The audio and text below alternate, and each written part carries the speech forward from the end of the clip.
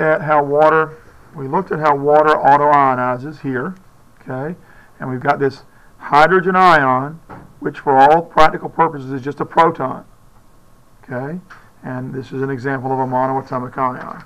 What I want to do is look at the effect of that when I put ammonia in water. Okay, we're going to put ammonia in water and see what we get. Okay? All right. So ammonia, remember, is one of the formulas you have to memorize, NH3. And if we put nitrogen and 3 hydrogens together, we did this yesterday, we have one hydrogen with 1 electron, nitrogen with 5 electrons,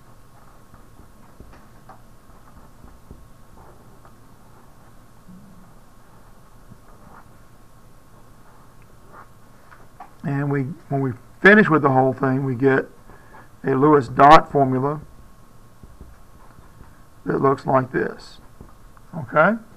So we squeeze those electrons together and we get that Lewis dot formula.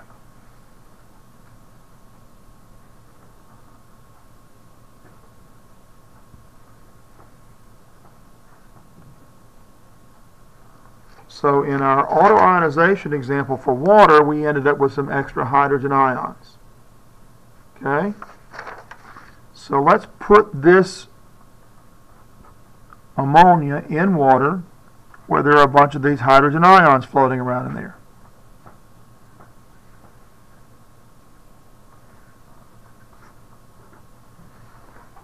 Well, hydrogen ions don't really like to be by themselves. They really want those 2 electrons to be more stable. Okay, originally water, hydrogen joined up with oxygen in a way that gave hydrogen 2 electrons to be more stable. So this hydrogen will be a little more stable if it could have 2 electrons. Ammonia here has a couple of electrons sitting up here, lone pair electrons. And what actually happens is, or what can happen in our example anyway, is this hydrogen can go up here and share those electrons.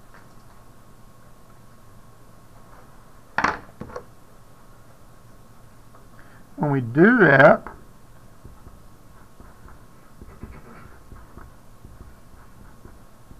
we have a hydrogen ion attached and sharing those electrons right there.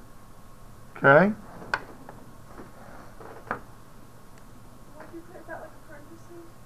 I will. Not a parentheses, but brackets. But yes, you're right.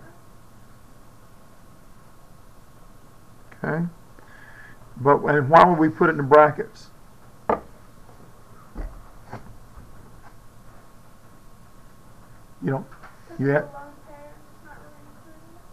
Well, actually, there's another reason. I just want to know if you were following the actual reasoning here or not that I'm thinking of.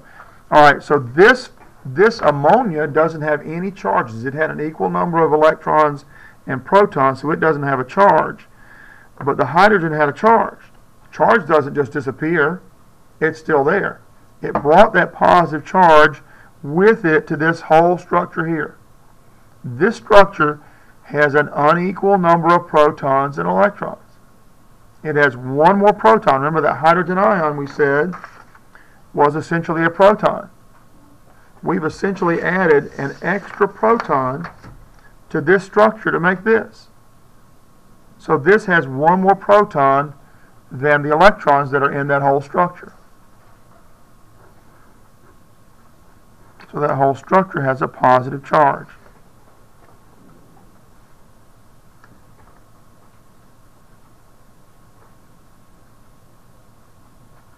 Are you following me here?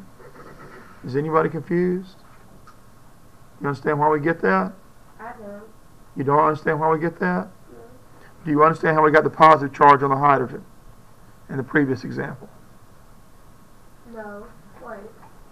No. And here, when we looked at how hydrogen leaves without its electron. All right, yeah. Okay, so it's a positive charged hydrogen, right? No electrons. This is essentially a proton. Because hydrogen atoms, for the most part, most hydrogen atoms are made of 1 proton and 1 electron. So if hydrogen leaves and leaves behind its electron, what we have is a positively charged hydrogen that is a proton. All right. When we first built our ammonia, the nitrogen had 5 valence electrons that we showed as dots. That's not all the electrons it has. That's just the valence electrons. This nitrogen had as many protons as electrons. Each of these hydrogens had 1 proton, 1 electron. So when we put it all together like this, there's an equal number of protons and electrons here. Okay? So this is a molecule, and a molecule has an equal number of electrons and protons. Okay? But this thing right here, remember, doesn't have any electrons. It has just a proton. If we take this and stick it on there, now I've got a structure that has more protons than electrons. Okay. That makes sense? There's a lot of steps in there. I understand. We have to do step A, step B, step C, and kind of keep up with all that in your head, right? It's a lot to kind of keep up with. But the way we get there is we're putting an extra proton on that structure. And that means that the structure then has 1 more proton than all the electrons. Okay? If we were to add up all the protons here, nitrogen has 7 protons. Each hydrogen has 1 proton. All right? So that's 1, 2, 3, 4 protons plus 7. That's 11 protons here. Okay? But the electrons we have here, we have a total of 7 electrons on the nitrogen. Only 3 hydrogens brought electrons. That means we have 10 electrons. There's an uneven number of protons and electrons on that structure. If I have more protons than electrons, I've got a positive charge. Does that make sense? So this then is another example of a polyatomic ion. It's a covalently bonded set of atoms that are covalently bonded together with an unequal number of protons and electrons. Okay? And this has a special name too. It's called ammonium. And this is an example of a polyatomic ion.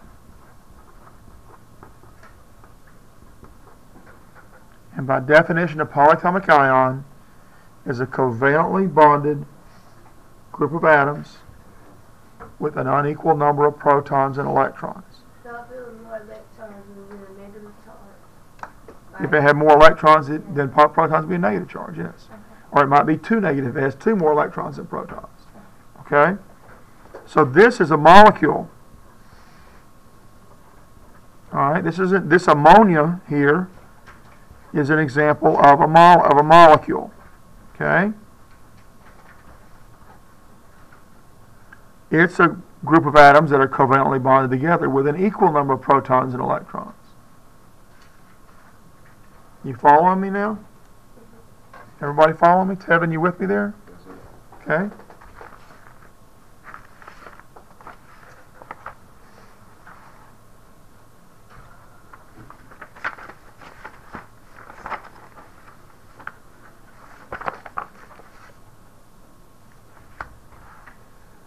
All right. And that's all the material in this unit. Covered it all.